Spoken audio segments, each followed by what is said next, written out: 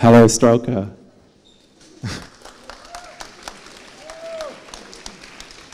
Wow, there are so many people here tonight. Thank you so much for coming out. I'm kind of blown away by the response. I hope you find what I have to say worthwhile. So let me get started by loading up my images here.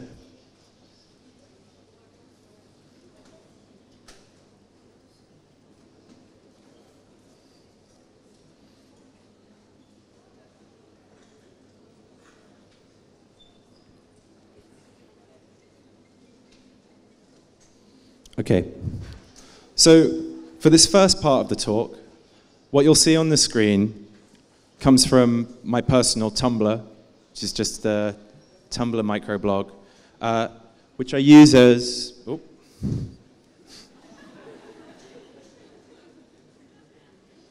let's go back, which I use as a space to publish my own work. So everything you're going to see on the screen in this first part of the talk comes from it's my work, it's from my practice. So I'll explain a little bit more about these images in a little moment. But first I wanted to tell you a little bit about me and about the work that I do, because I'm sure that not all of you are familiar with me. My name's David. I'm a graphic designer. I'm from London.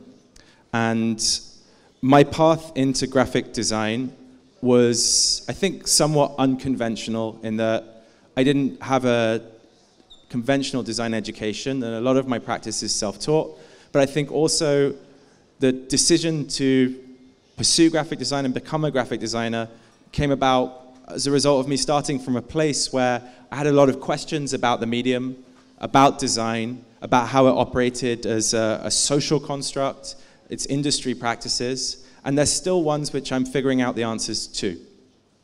And hopefully over the course of this talk, I'll talk a little bit about my practice, the way that I work, some of the things which might be strange or specific to me. I'll talk a little bit about my views of contemporary design practice, how it works at an industrial level, but also at a smaller scale. I'll talk about my ideas of how, moving forward, some of the problems that design faces now and how we might find solutions to things which are intrinsic to it as a commercial practice, but also as a personal practice too. And then I'm going to talk a little bit about other practices outside of design, which might hold some answers or illuminate some potential strategies, which design itself seems to have been slow in adopting. And I'm going to finish by looking at some trends that have emerged in a completely different medium, in cinema, which I think illustrates some of the ways in which technological change and the way in which technology portrays and presents reality to the viewer is changing our society and is changing individuals' perceptions of what society is, of what reality is, in ways that design should be at least considerative of. Because I think it poses questions for the future of the medium and potentially answers for how we shape our practices going forward. So to start off, a bit about me.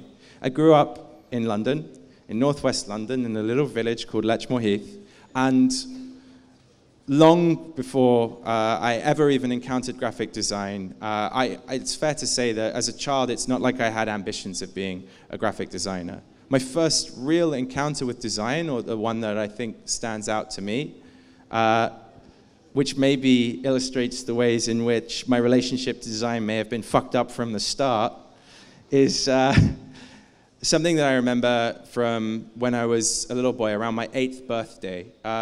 It was just before my 8th birthday, in fact. I'm born on January the 4th, and this was around Christmas time.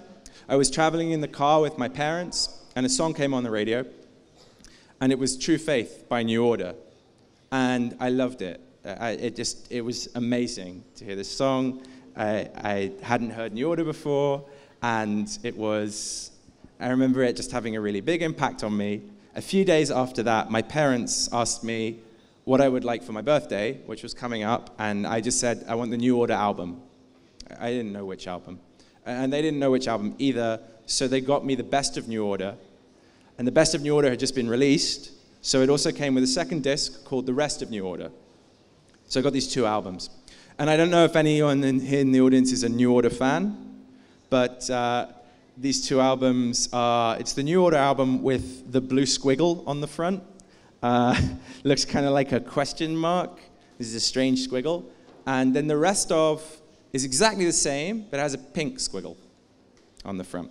And I didn't know it as a kid with these two albums, which were the only music I owned, just had these two CDs, and I had a CD player, a little CD player in my room, and I used to sit on the floor just listening to just listening to the New Order album on repeat, on repeat, on repeat. And these two albums, of course, are designed by Peter Saville, the legendary English designer who did a little work for Factory Records, worked with Joy Division, and worked with New Order early in their careers, throughout their careers. And so I'm sitting there and I'm listening to this album, which is, kind of blowing me away, listening to the best of again and again and again. Blue Monday, True Faith, Regret, World, all these amazing tracks. And of course, like you do when you're a kid and you've got nothing else to do, like I'm reading the booklet obsessively, back to front, like just reading everything in there. It's just like who produced the song. It was a session engineer. But I'm just looking over it again and again and again. And of course, I don't know it at the time, but it's Saville, so it's in Rotis. This is like a weird choice of typeface for that moment. He's printed it in a spot silver Pantone. I remember I hadn't seen silver ink before. I'm just kind of fascinated. The whole thing was this synthesis of my love for the music and this mysterious, beautiful, strange object that wasn't giving me any answers. It was there, and it felt, I'm just being totally fascinated by it. So that's one part of this encounter. The second part, though, is that when I'd listened to the best of again and again and again and again and again, and I'd heard all these songs that I liked a million times, that's when I opened up the rest of, which is the remix album. Now, bear in mind, I'm 8 years old, and I've definitely never been to a club before, and the only music I've ever heard is the music I've heard on the radio or on commercials. So you've got to imagine this 8-year-old kid in his bedroom listening to the New Order album again and again and again, and he puts on the rest of, and I'm like flicking through the tracks. I remember getting to track 8, which is the Pump Panel remix of Confusion. Those of you who are film fans might remember this is the music that's played in the club scene in Operation Blade. In Blade, the Wesley Snipes vampire flick, where they have the blood rave. This track is just like a classic hard house track. It's 10 minutes long, and it's basically just a bass line and a kick drum. And I'm sitting there on my bedroom floor, aged 8, listening to this, and I'm just like, what is this song? Like, where are the words? What is this person trying to say? Like, why did they write this song? What's it about? I don't know what dancing is. I don't know what club music is.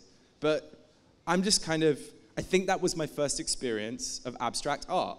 It was like seeing Kandinsky for the first time. There were no clues, there were no lyrics, there was no imagery. It was just a feeling. And it really stayed with me, this experience of this language which was so stripped down, so pure and so powerful that I think that though it would only emerge years later in my practice, when I start working with underground electronic musicians and I start getting into design more, I am very, very grateful to the fact that I had this album and it was designed by Saville, and I didn't know this, and the baseline of everything I believed in about design and music came from something that meant a lot to me. But years pass. I grew up in northwest London, and then I become a teenager, and I'm thinking of what I want to do with my life, and I know that I like art, I know that I like drawing, I know that I like making images and visual culture. I think maybe I want to be an artist, but I also feel strongly that I don't want to just go to art school. I thought maybe I'd try and study philosophy. I wanted to have some kind of framework, some kind of grounding in what it was that my visual medium was in the context of, some notion of social ideas or historical ideas. This wasn't really very thought through, but I felt that I wanted to try and do both of these at the same time. And through a convoluted process of me continually trying to get into Oxford and failing to get into Oxford, I eventually ended up getting into Yale in America, where very quickly I realized that I didn't want to study studio art, and I didn't think that I was really an artist, and that I also didn't really like studying philosophy either, and I didn't really know what to do until I found art history of art. specifically one brilliant teacher at Yale, a man named Christopher Wood, who had an absolutely extraordinary, very singular, he's young, he still teaches today, he's at NYU now, but he has books, and for anyone who finds what I talk about today interesting or wonder where my perspectives come from, I would say that Christopher Wood is definitely someone who's worth looking into. He has one fantastic book called Replica, Forgery, and Fiction, but basically Christopher Wood just teaches the theory of the Northern Renaissance. So the period of the 14th century to the 15th century, kind of 1450 to 1520, 1530, and in Northern Europe. So Flanders, Germany, Belgium, Holland, this area that when people talk about the Renaissance as a social construct, as a kind of, even as a philosophical construct, what our society has kind of landed on as that idea is really the Italian Renaissance, which is the refinement of humanism into this what seems to be a very clean, enlightened form where traditional structures of power, the church, economic structures, social structures, were augmented by philosophy, by art, which seemed to fit seamlessly into this new world. This wasn't the case in the North. In the North, everything was going kind of fucking crazy. And in 1430s, movable type is invented. They get books for the first time.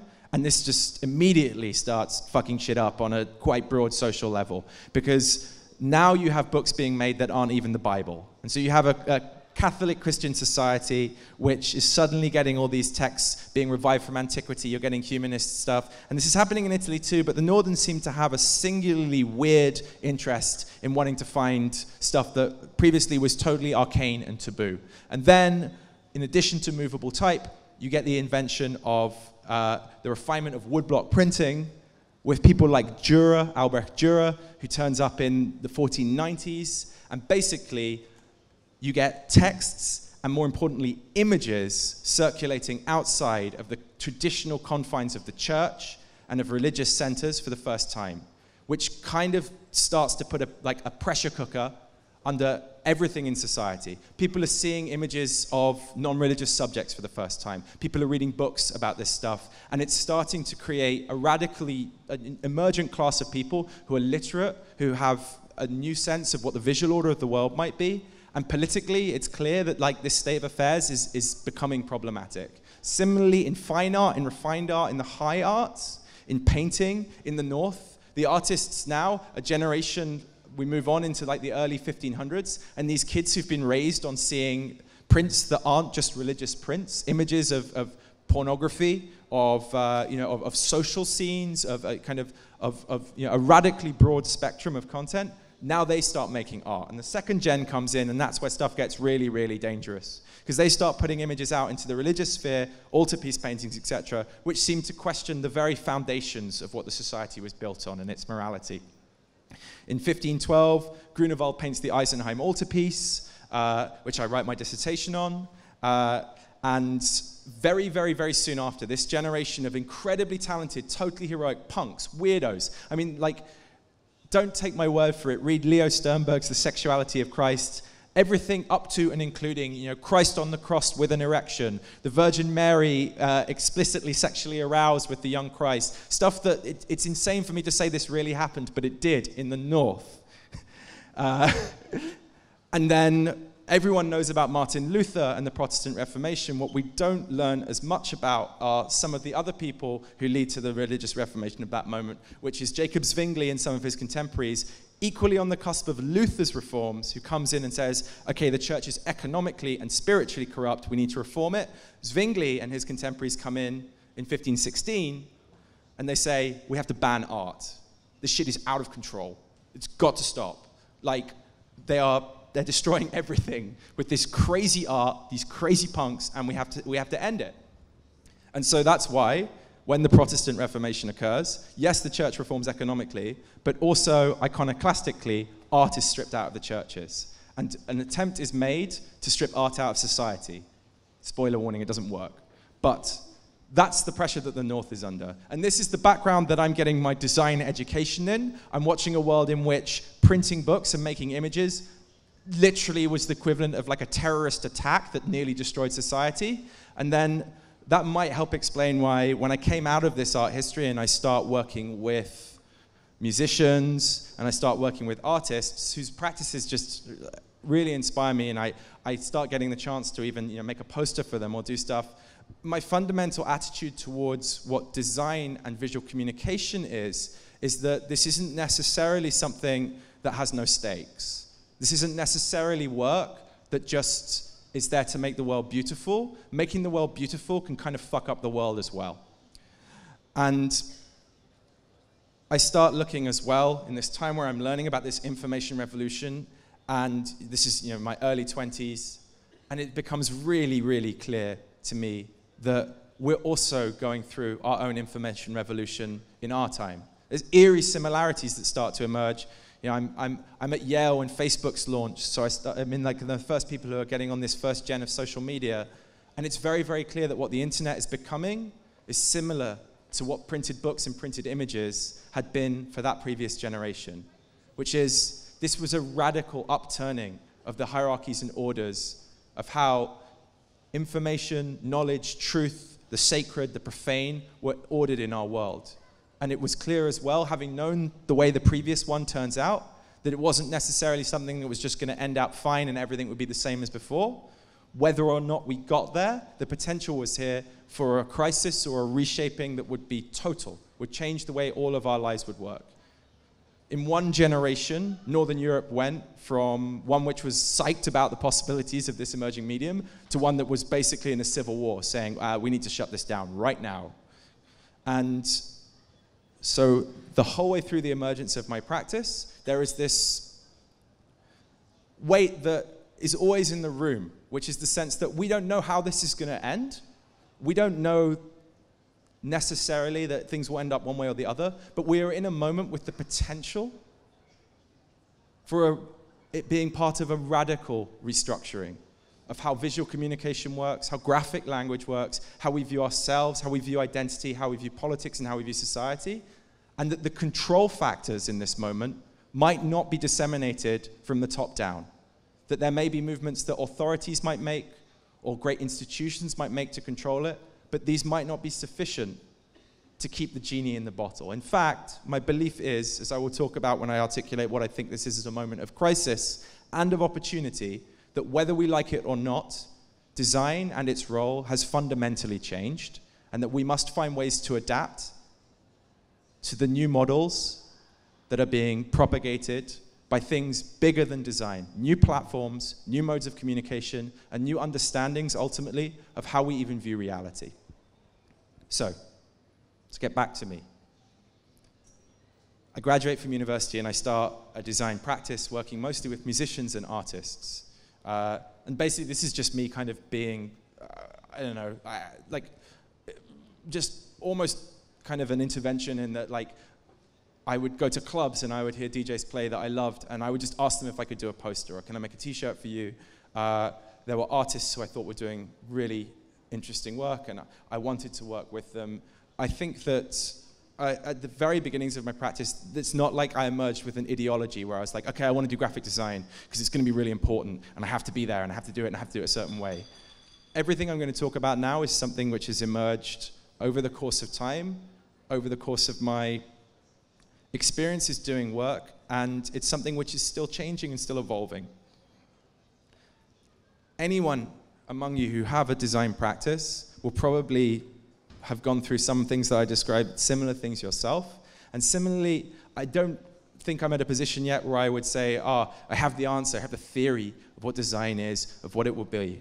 But I do think that being on the front lines, so to speak, our generation, the young generation, emergent generation, people who are, well, there's two generations really of designers that are emergent now. One is my generation, I'm 31 years old, who grew up and had our formative design experiences without the internet. So our first design objects, our intimacies with the medium, were probably physical things, like the New Order album I loved. There's another generation out there now that will form the bulk of what graphic design becomes in the next 10 years. And that's really one of the things which I want you to bear in mind as I go through this talk. And that is the generation of graphic designers whose formative design experiences took place online, who don't necessarily have what most in this audience will have, which is a fundamental reverence for the idea that a book is necessary or important, an LP is necessary or important. We can make strong cases, and I believe many of you do, and I try to myself, as to why we think these things are important, but let's be clear. We should also prepare strategies or prepare ourselves looking forward to the future of design with the knowledge that it's not just a de facto obvious necessary condition of design, that it needs be physical or needs even recognize the physical world. And I think that this has strong implications for some of the ways in which perhaps design has taken for granted the way that the physical might need to be argued for in its future, and that we as the makers of objects or as the makers of visual culture may need to start putting forward a case as to why this is important. It's no longer necessarily just an assumption that your audience will agree with you. So we should consider this, and I'll talk about some ways in which we might look to do this in how we structure our practices and structure our studios. So I start doing this work, and after a couple of years, I'm kind of actually in a kind of bad place by the time I get to my mid-20s, in that I'm doing this work and I'm kind of like working with musicians I like, but as anyone who's tried to start a practice completely independently or work on music stuff will tell you, it doesn't pay well at all. You don't know where the work is coming from. It's not easy, and I'm kind of broke, and I'm getting to this point where I'm really feeling pretty low. Couple this with the fact that I'm not someone who wanted to ever call themselves a graphic designer, and I was kind of ashamed to even say it, because I had these suspicions that the things I was trying to do in my work were totally at odds with the way that the industry seemed to frame itself, seemed to consider itself as an entity. I have strong skepticisms, I still do, about the current state of commercial design. I believe my desire to work with people who were expressive, who were visual artists or musicians or writers, and to express also myself, and to create cultural content that I thought had value and would be meaningful to viewers, is a skill that I think you have to spend time as a designer consciously refining. You can't just move from a place of doing a lot of work that you don't care about to passionate work and then suddenly realize, okay, but how do I express that passion and what does it mean to me? I'm going to talk a little bit about the way now a designer might start to form that process for themselves. Those of you who have practices, the consideration of how does a designer create expression?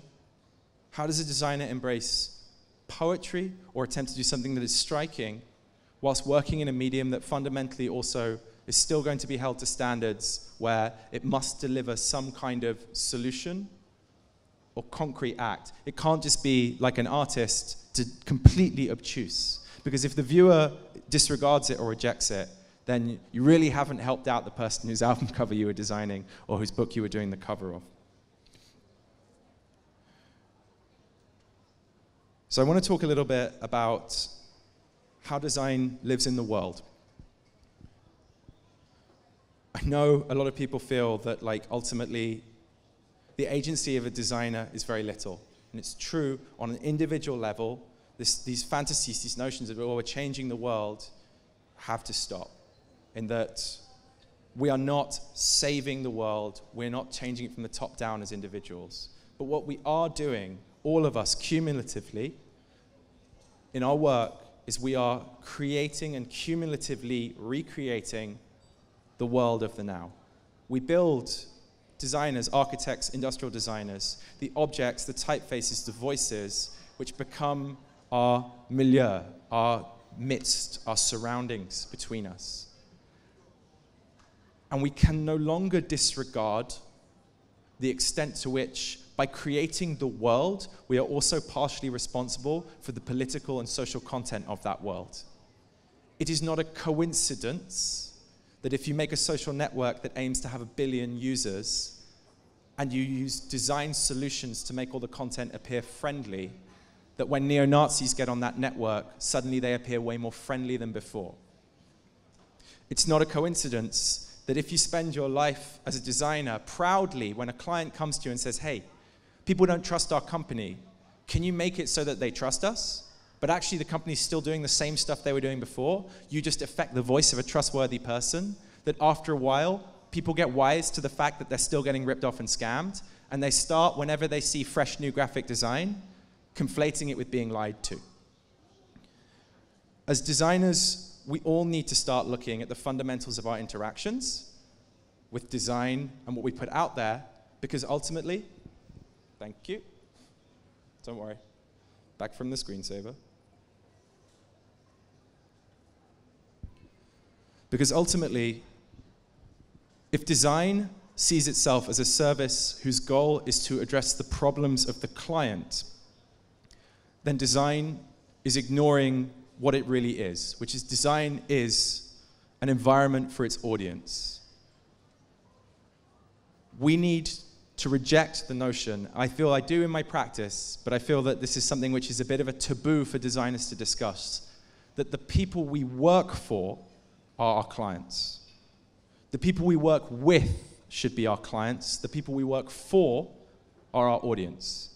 Neglect that, and you start to build dystopias, because you start to create systems of manipulation, systems of control, ways which your service is you make it easier for someone to lie, for them to change their appearance so that they can take on the most commercially profitable position, but you lose the hard work, the tough work, which modernism rightly claimed credit for, which is the idea that design is a practice with serious stakes, that involves responsibilities and involves offering real meaningful change to its audience.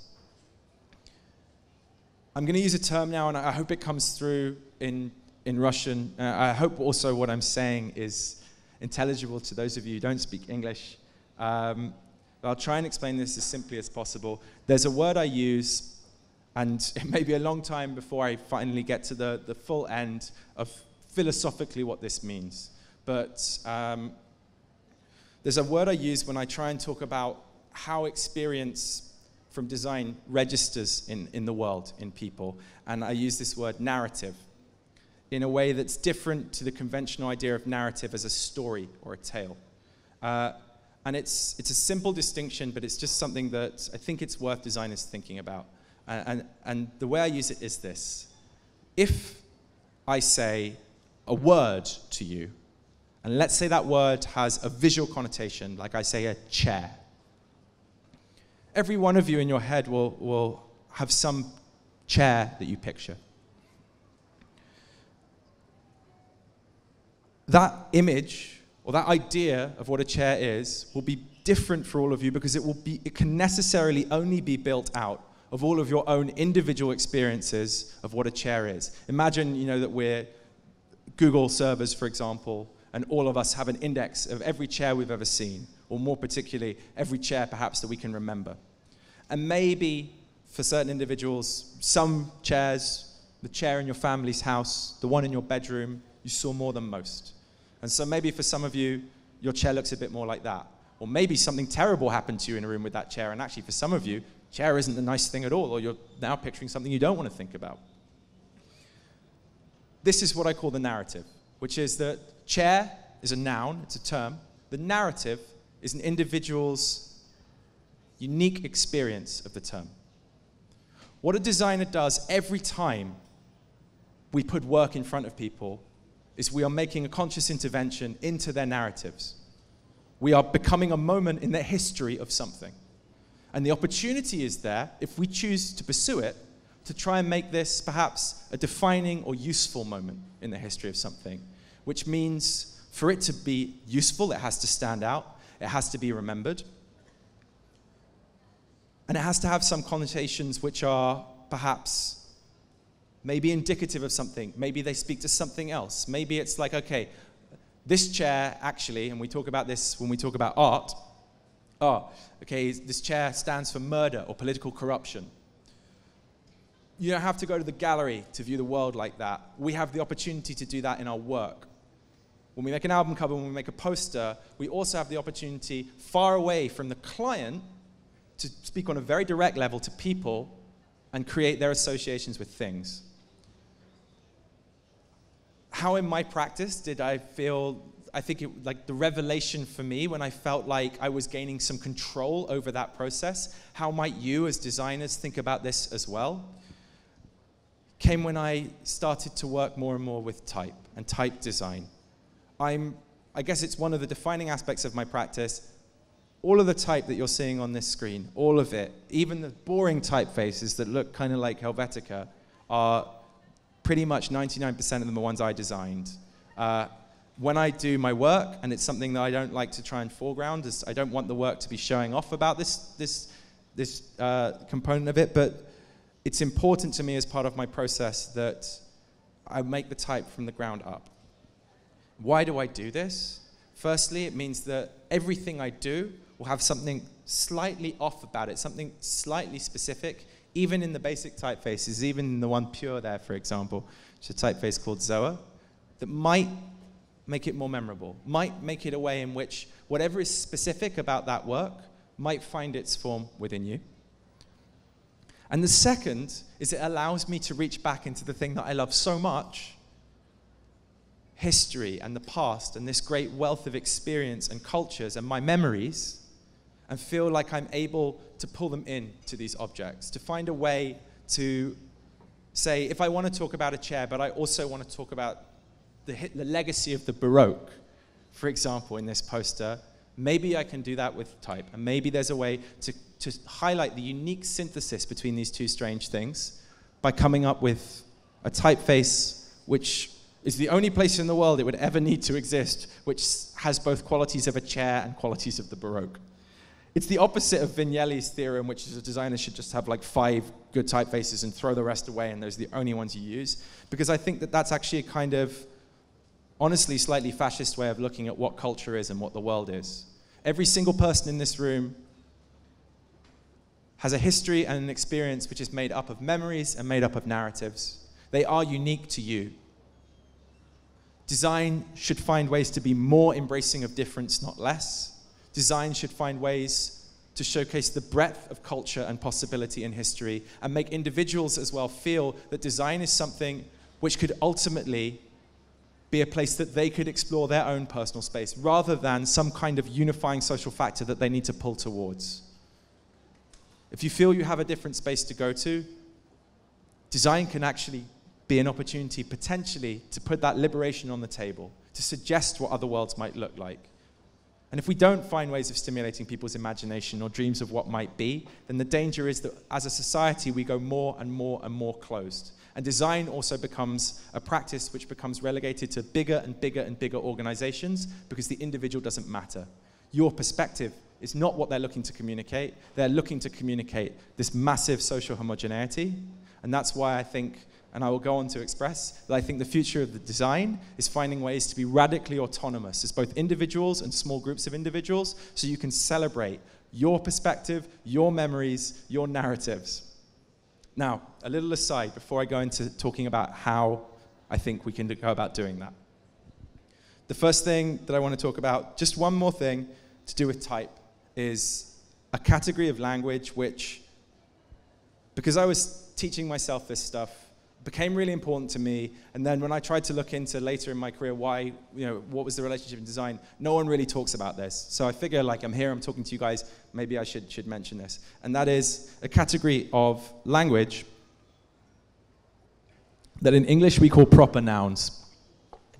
A proper noun is really simple. Everyone in this room has one. It's your name, for a start. But it's also a specific date, or a specific place. Moscow is a proper noun. Russia is a proper noun. And when you think about the world in terms of narratives, proper nouns are very special, because in the same way that your narrative extends only all the way back to you, a proper noun also is a weird moment where it extends also to this single point.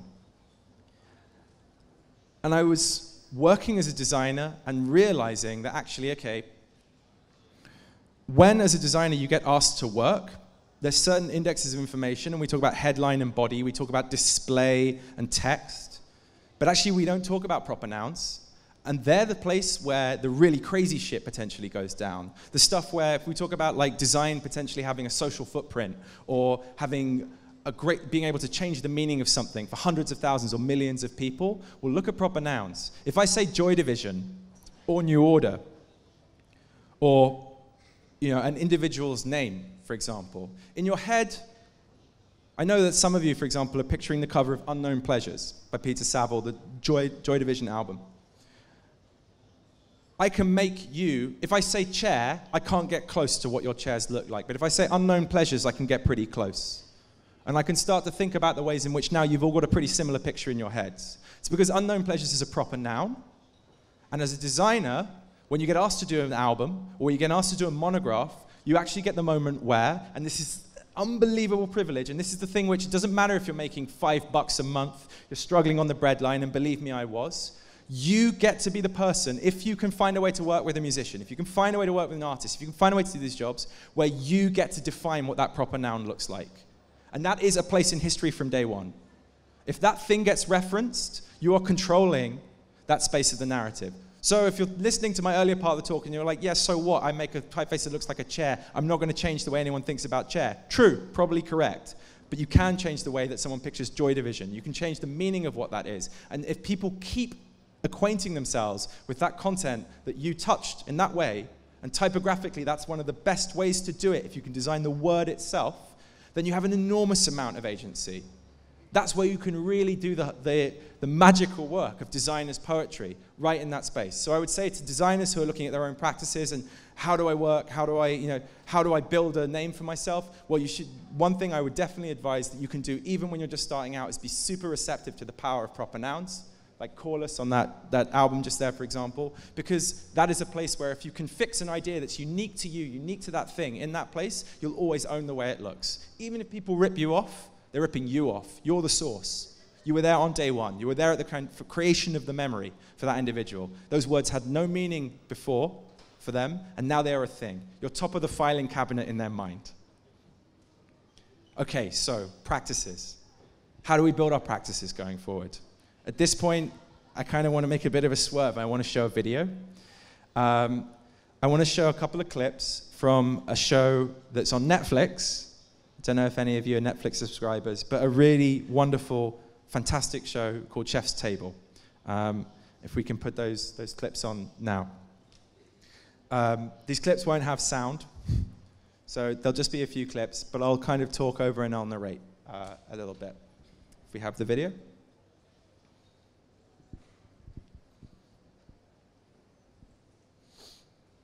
So, Chef's Table is a Netflix show that follows the practice of, for 1 hour, one individual chef. A chef who is the head creative persona of a fine dining restaurant. I think this term is important, and I'm sorry, I don't know what the term is in Russian for fine dining, because bear in mind that all these things I'm going to say about cooking and the kitchens and the way this global culture works, I want us to consider in the context of graphic design practice today. Imagine if the only restaurants that existed around the world were McDonald's or global chains, huge mega conglomerates whose goal was just to feed the kind of everyday desires of the public, to sate their hunger. But there was not necessarily a word like they have in cooking, fine dining, for someone whose job it is to refine their practice to the highest level of a culinary art, to express, to entertain, to create unique memories. We don't have this term in graphic design. I'm proud to call myself a graphic designer because the worst thing you can do is say to that person, okay, you're an artist now. All right, you're trying to make this stuff meaningful, you've stopped doing graphic design. The moment we start saying that is the moment that we close ourselves off to the possibility that design can even be a terrain of expression.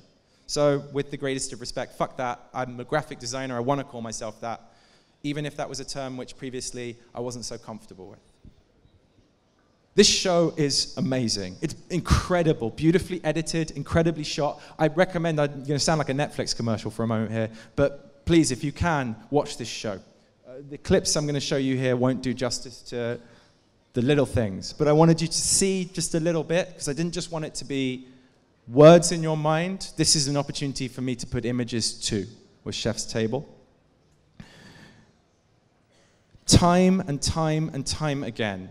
I watched this, I first saw this a year ago, at a time where I had graduated from Yale, and I felt very frustrated with the state of graphic design as a profession. I couldn't necessarily see a way for me to move forward and find a way to express myself in the way I wanted. What would my practice look like? What would I even call myself? How would I structure it? Finding this show was amazing for me. It really was. It was a revelation, because here I saw individuals who were operating 20 years into graphic design's future.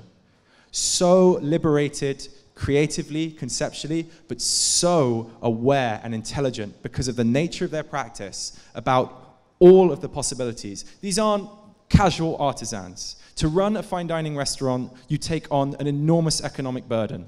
You take on incredible stress. You're there 22 hours a day. You have to basically go out on a limb or find investors to get a property, and you need a space. You can't run a restaurant off the internet.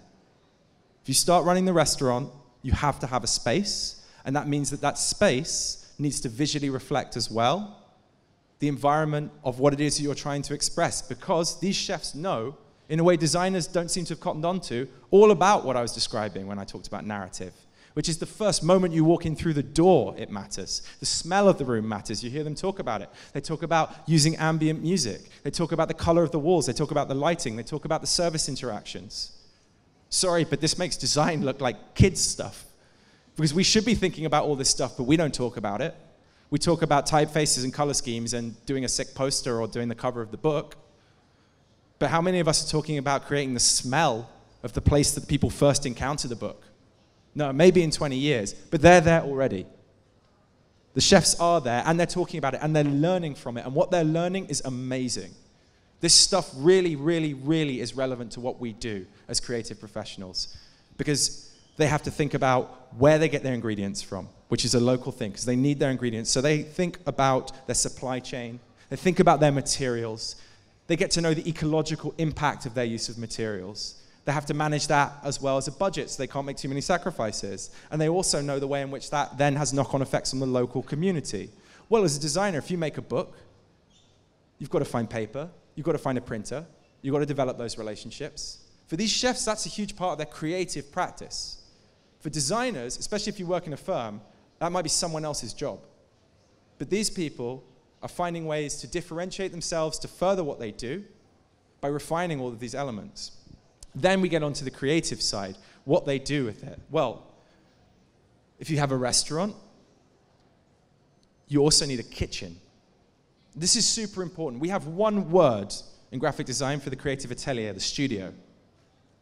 One word. That's kind of equivalent to something similar to the kitchen, but not really. Not really. The studio in graphic design is kind of where you take your phone calls, and a little bit the desk that you do your work on. But these guys, the kitchen, or these girls as well, these ladies and men, because there's just as many incredible female chefs as there are men, have not just a space for making, but a space for creating, laboratories, research labs. They take time in their week to go off the floor. They'll have days when the restaurant is closed, and they'll do pure R&D. They talk about going on research trips, pure research trips, to further the development of the kitchen, and then coming back to this tiny space and pushing things further there. Because you cannot survive as a top-level Michelin-starred chef unless you're doing something that is truly, almost indescribably unique to you, and it has to be brilliant every time.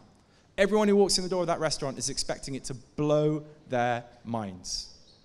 Imagine if as designers we had that kind of level that we were aiming for.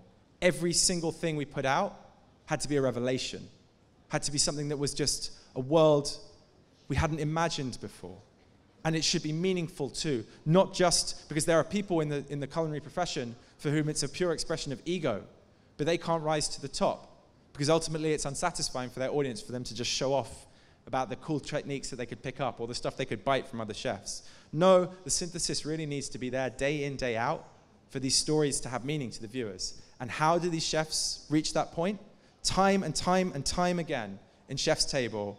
And it almost made me want to cry seeing it. It was amazing. Independently, these people who've had no formal training, they didn't go to a school, they didn't study philosophy, they identify, through working at these practices in this way, that the most important tool that they have to work with as creative professionals is memory. When people come in and they sit down, the way that the chef can provoke them or surprise them is by playing off their memories or expectations of what food is. And they can reward them by awakening nostalgias or forgotten pasts, but they can also push them in the opposite direction, push against their expectations too. And similarly for the chef, how do they keep coming up with ideas day in, day out? How do they push forward? Again, it is memory which is the foundation of these practices. Now, what does it mean for us as designers? Well, first off, if we're going to have labs, and if we're going to have spaces where we're going to have practices that could be expressive, whilst still being held to the highest technical standards, then similar to these chefs, we're going to have to go out on a limb and try and build some idea for ourselves, some discussion of what these environments look like. What is a laboratory for graphic design? What is the restaurant equivalent in graphic design? If the studio is the perfect kitchen, how is it reaching its audience? Are we going to change the ways that design reaches its audience, even down to the idea of the smell of the book or the environment of the retail space? Ultimately, for me, the excitement of what the next years of graphic design might hold is a move away from a top-down, enormous, bloated, and frankly dying commercial model of mega industrial design. Every person who has the internet now, to a certain extent, is a designer. We all post images on our social media feeds or on Twitter. If you're a kid, you're using Snapchat and Instagram every day to create stories. They are editors, they are coordinators. And we risk also running into a point where we will have billions of graphic designers. And there are only so many jobs at the top firms. And at the top firms, there are only really 5 or 6 people who are truly being creative. When you come in through the door, like you do at a great kitchen, they don't tell you in graphic design that for the first 3 years you're going to be a dishwasher. But here's the other thing about the kitchen which graphic design doesn't do as well. When you go and work for Alain Passard, or you go and work for any of these great chefs, you're being trained to become a great chef yourself. And in the current state of the industry, I feel our generation has been somewhat tricked. We are not being trained to run the companies. We're not really being trained to lead. There's too many of us out there. The marketplace is oversaturated with young designers. We are being trained to become the workforce. This can and will only change when we start establishing studios, ateliers of our own that need to be smaller, more flexible, and to support one another. So, just as fine dining can exist in any city of the world, in fact, in season 3 of Chef's Table, Vitaly Mukhtin's White Rabbit, which is here in Moscow, is featured, and has a reason to exist in every city of the world, because in every city of the world, people want to experience these moments of great excitement and provocation. And every city as well has its unique cultural geography, its unique tastes. Every person in those cities has different memories. Your memories of food as Muscovites will be so different to my memories of London, which means the great restaurant of Moscow should be very different to the great restaurants of London. And actually, there's enough of you in this room with different enough memories. There should be 50 great restaurants in Moscow. It's the same with design studios. There should be 50 great design studios in Moscow, drawing on your local heritage, drawing on your culture, finding ways to change that voice into visual form. And there should be in London and Birmingham and Ghent and Lyon and all over the world. We don't need 5,000 people working at Interbrand. We shouldn't be looking at that future. It's not sustainable anyway. When the Snapchat generation hit the market, I can tell you, those companies are in huge trouble. But what those people will need, in the same way that food has been around, since humans have been around, we've always needed to eat, is that level beyond mere sustenance, that level which exists as pure expression or communication. And if you think that this sounds maybe, okay, this is a very elitist vision for graphic design, let me say the following. You're right, it's crazy elitist to point to a meal that costs 200 euros and say that's the future of graphic design. But here's the most magical, wonderful thing. I can't afford to go and have a 200 euro meal any night of the week, once a month maybe tops, like maybe once a year for a birthday. But I can afford to buy an album once a month, and that costs a lot less than 200 euros. And my parents gave me a CD for my birthday, and it changed my life. So as designers, we actually have much more open and broadly sourced points of contact to the public that don't need to be ultra-rarefied luxury objects. The onus is on us to work with those parameters to make them extraordinary. Let me go back to this, but maybe it's time for me to move on to the final section of my talk.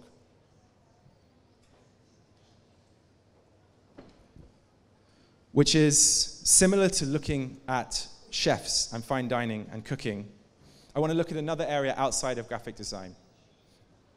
An area which I think illustrates some of the ways in which, when I talk about society changing radically, maybe it doesn't feel so apparent, or there'll be people in the room who've worked at companies, it's like, whatever, man, like actually alarmist, or it's not so much of a change. Although, increasingly as time goes on and you look at the political situation of the world, more and more of those people are starting to have to say, okay, you know what, maybe something is changing.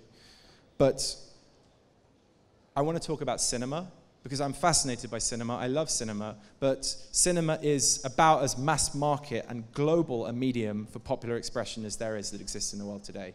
Here in Russia, a Hollywood blockbuster, I know that even in this audience of hundreds of people, if I mention the Avengers, or I mention Batman, or I mention Superman, there's a very good chance a lot of you have seen it.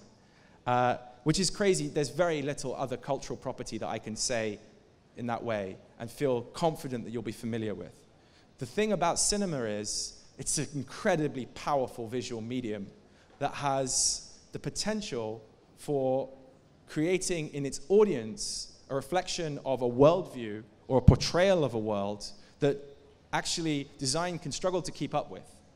These incremental changes of legacy media are very slow in our profession compared to the way that cinema has operated. And what I want to talk about is something which I'm not making a claim that this is how all cinema is now, but what I think is interesting is that a visual form has emerged in filmmaking in the last decade or so, which I think better than anything in design, and really better than anything in literature, or better than anything in music, seems to visually represent the nature of how our reality works now, and probably bears paying further attention to, as it seems to suggest as well the direction that things are heading in. I want to talk about a kind of filmmaking, or a set of filmmaking tropes, that I call ultra-reality. And if you can pop the video on, I'll try and explain a little bit of what I mean by that.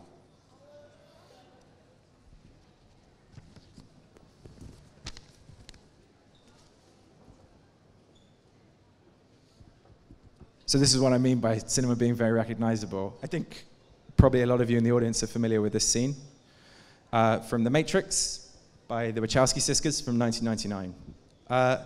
This is maybe not the first instance in cinema, but for me, the best origin point in popular culture for the emergence of what would become the tropes of cinematic ultra-reality. I would define ultra-reality as a set of filmmaking decisions that is generally typified by 5 things. The first of them is well illustrated by the sequence from The Matrix, which is an end or a gradual ending of the idea of linear time as the dominant mode by which story making or narrative is presented. So, in this sequence here, which was referred to as bullet time in the popular press when this came out, they used a variety of cameras to create the sense that the camera was moving impossibly fast in this slow motion shot around Neo. The end of linear time, or the end of a chronology that just starts at A and moves at the same speed to B, is something which actually, on a broader social sense, is starting to become the phenomenon of also how we experience our social reality in social media. More and more news feeds, news organizations, our social contact groups are being structured by our order of interest rather than necessarily a pure chronological sense. It used to be when you started on Facebook, you could scroll down and it was basically like you were following time, but now time is starting to fracture and be out of order on the internet. Time may jump forward or backward to you, depending on what is deemed to be most interesting or relevant. And similarly in filmmaking, the special effects sequence was always, slow motion was used at the most dramatic moment, at the heightened moment. But now, increasingly, slow motion, filmmakers are finding ways to make the world appear entirely in slow motion, or fast motion, or move seemingly at will between slow and fast motion, forwards and reverse. The idea that stories just take place at one speed in one direction is ending in certain parts of the cinema. And the audience isn't rejecting this. In fact, It's kind of becoming part of the way that we see time in a popular sense there, and it's being reflected online as well. This footage is from Carousel by Adam Berg from 2009. This was a commercial that was made for Philips for their LCD widescreen televisions. And this was highly lauded at the time. It was actually released online, not in cinemas. What Berg does here is he creates the impression of a single unbroken shot that runs from start to finish and that ends in the place it began. So what we see here is the emergence of the second principle of alt-reality, which is the movement towards the infinite scroll, the perfect loop, the world that's not interrupted by cuts. Because if you've grown up on the internet, you'd know that cuts are unsophisticated, and infinity is the digital property that the world can't keep up with. So if you have infinite space, why not use it? Why not envision a world that never stops? And if you get used to that, what does it mean to experience something which is edited or cut? The traditional art of cinema or directing was the art of editing. It was of taking life as we experienced it and ordering it in a series of vignettes to tell a story. But that's not necessarily the case anymore in filmmaking, and that's certainly not the case anymore on the internet. What are the implications for graphic design? Well, editing was actually a part of how we saw our medium as well. And when we made books, it was about taking pride in the structured pagination and order, the way in which we showed a system unfolding and iterating over a series of media. But what if a generation is emerging that sees these things as violent interruptions that break down the way in which they want to explore the medium in all directions at once? They don't want to read your book from front to cover. They don't want to read it from page 1 to page 20, and they certainly don't want to turn the page. It's ugly, it's wrong. Shouldn't information always be moving around, and shouldn't you be able to be free? Which brings me to the third principle of alt-reality, which is freedom of movement. Increasingly in these shots, we move through the scene, we're moving through time, but we're moving through space in a way where it is clear that the defining principle of what governs our movement and what governs the time is not the physical laws of the space that you're in, but the will of the filmmaker and by extension the will of the camera. These shots where the camera moves completely free creates a radical sense as well in the eyes of the viewer of what cinema is. Because previously cinema was always this parallax view, this perspective that was a representation of a possible observer. The idea that you might be a voyeur, standing in the room whilst the two protagonists fought, witnessing the murder or being present at the court case. But now, a different type of witnessing is taking place, where it is more about the exhilaration and the thrill of flying through the space than necessarily observing it. You are no longer a static point or a moving point that's hypothetically a single standing human being, but as I'll show through these clips, actually, more and more the camera is indifferent to the idea that it might be a plausibly human perspective. Actually, the camera begins to take form, a new form, which is a character in and of itself. This perspective is one which viewers, time and again, when they watch cinema, when they go to watch Superman or Batman, whether Superman survives or dies in the end, actually, when they go in the next week and watch Wonder Woman, they're returning to the same myth, the same super story that's being told all across cinema, which is the story of an indestructible camera, a story of a camera that can transcend time and space, a character that people are getting to know very well, because when they navigate the internet now and they navigate virtual space and they dream of their future in AR, or they dream of the way in which they may interact with the book of the future, that is their perspective. They are this camera that has been freed from the conventions of what came before. And modernity and modernism, which was the system of the grid, which was the system of horizontal and parallel lines, is irrelevant to the way that these people now view their universe. And so these unfamiliar scenes, where once architecture framed the vignette, where once the grid was how we constructed the book, now characters are being thrown through them. And so we move from a generation that may be bored with the idea of a book with pages to a generation that might be bored with the idea of a book that isn't already on fire or being blown to smithereens or be able to be cast aside into shards and shrapnel. So we move from the fourth principle, which is 360 movement, ending the horizontal, ending the primacy of the horizon as the orienting ground plane on which we construct the world, and therefore all modernist grid-based systems that will go with it. Anyone who's designed in AR will tell you the potential overlay of that stuff on the physical world, it's no longer parallel and horizontal to the frame. To pitch it into virtual space, you're now moving into curved planes, you're moving into perspectives that are constantly shifting. It's not like a book layout where the layout is grid-based anymore. We move graphic design, and this is one of the defining features that ultra reality will lead for the future of our medium, is a movement from a system of grids to a system of overlays. And these films are showing it better than the design of our age. The final point, which I want to make about this, about ultra reality as a medium, the fifth element is, okay, so you get rid of the world, you get rid of the ground plane, you get rid of architecture. Where are we? We're not in some void. Actually, we're in a world that is populated by something. And I'd like to call this mode of viewing camera intifada, which is a pun on camera obscura, the first imaging technology, which is a world composed entirely without gravity, without planes, of shrapnel, of atoms, of shards. It's the ruins of the old world flying all around you at all times, rushing past the viewer's eyes, through the frame, into the frame, around, to be determined and played with like debris, like detritus. No longer interesting in their original form, but only interesting to the extent to which they can actually be pushed, played, penetrated, or surrounding. Anyone who's done a VR demo will tell you this is literally the first and only thing VR designers want to do when they make a VR game. They don't know that they're doing it, but they're following from the principles that cinema's already established. This is ultra reality. But as graphic designers, we should pay serious attention to this because it has big implications for how we view the construction of legacy media, like print, like posters, like books. We should not move under the assumption that these things, these formats, will make sense to the viewer of the future who spends more time on the internet and in the cinema in ultra reality than in the modernity from which our profession emerged. And so, this leads me to my very final point. And afterwards then, happy to take your questions. And thank you for bearing with me for such a long time. You guys have really been very great and patient. Which is, what does it mean to live in a universe of ultra reality? If we move from modernity to this new paradigm, how do we consider our audience as designers?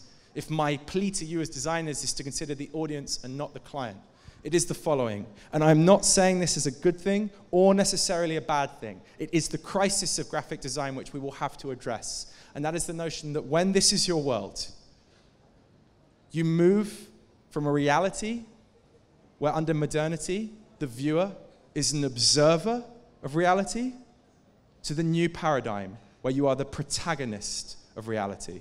You are the camera that can move in any direction. You are the one who speeds up or slows down time. You select the content you want to see. You scatter the architecture of the world if it's no longer relevant to you. That's how we use the internet, but that's also how increasingly we're viewing our normative modes of reality as well. And so as designers, we need to work together to find solutions to how we build our studios that can operate in this paradigm, but also towards one that still privileges an audience who view themselves as protagonists with wonders worth seeing and dreams worth aspiring to, and not give up to the notion that this is now a world in which graphic design has been written out of the picture.